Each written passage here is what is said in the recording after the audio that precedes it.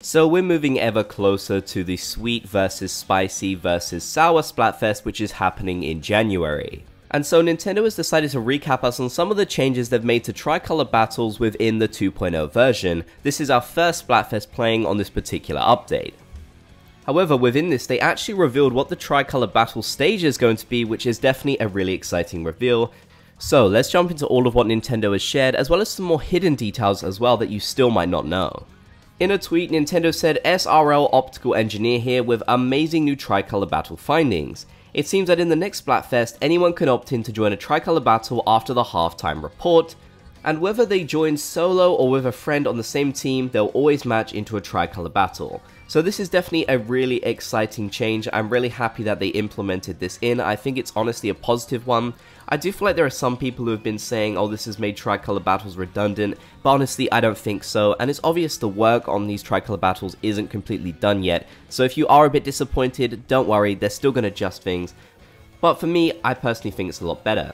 We can also see from this screenshot in the bottom right corner that Undertow Spillway will be the Tricolor Turf War stage, which is really exciting, and this is our first time seeing it as it was actually completed with version 2.0. So, still no Mako Mart, which has been in the makings for quite a while now, it feels like, but I'm really happy to see Undertow get a go. It is one of my favourite stages in the game, so I definitely think it's going to be a lot of fun. And we also can't forget that Undertow Spillway did get some changes in the 2.0 version as well, so it really is the month of this stage.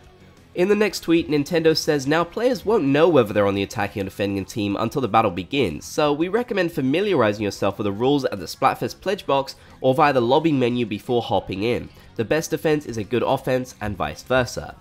Finally, the calculus for determining Splatfest winners has changed. A new metric known as Tricolor Clout will be included. Players on the leading team at the halftime report will get more Tricolor Clout when defending, while players on the other teams will get more when attacking. So yes, definitely some really important changes to know about the Tricolor battles here before you actually jump into it in January. As I said, I definitely do feel like these changes are positive ones, and personally I'm really looking forward to this next Splatfest, especially with the theme feeling pretty interesting to me, with Fry actually having a decent chance of winning this time. In Nintendo's patch notes for version 2.0, they did also share some more details that they didn't mention here. For example, that when you win a 10 times, 100 times, or 333 times battle, it will be shown at your pledge box, which is really cool.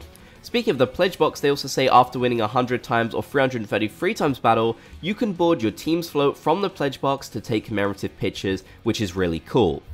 Now, my memory is super foggy, but I believe this was a thing in Splatoon 2, so I'm really happy that it's returning.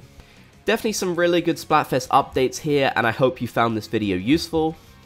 If you made it to the end, be sure to comment Splatfest gang down below so I know you did. If you enjoyed, be sure to leave a like, and if you haven't already, consider subscribing and turning on notifications. I'm trying to get to 20k subscribers before the end of the year.